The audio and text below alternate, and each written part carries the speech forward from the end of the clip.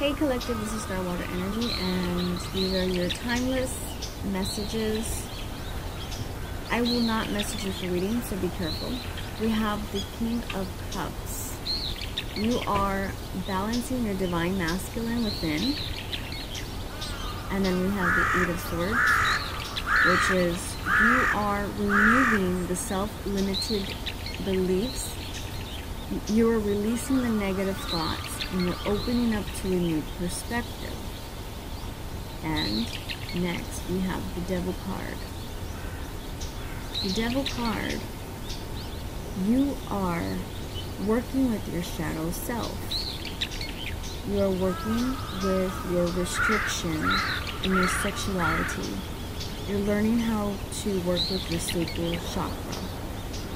And the next one is we have the Fool reversed. The Fool reversed is you are no longer holding back what was in the past. You are starting to take your risk taking in the future. And last but not least, we have Seven of Swords upright, which indicates the betrayal and the deception that you were being dealt with in whatever situation you were in.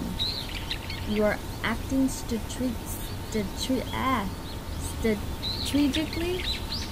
towards your next steps because you are transforming and you're finally getting closure. You see where the door is? You're walking away from the past and you're going towards your manifestations. You finally held the wand. You hold the wand. You've always held the wand. Okay, so if you guys want to book a reading with me, please message me and we can set up a date. Okay, bye.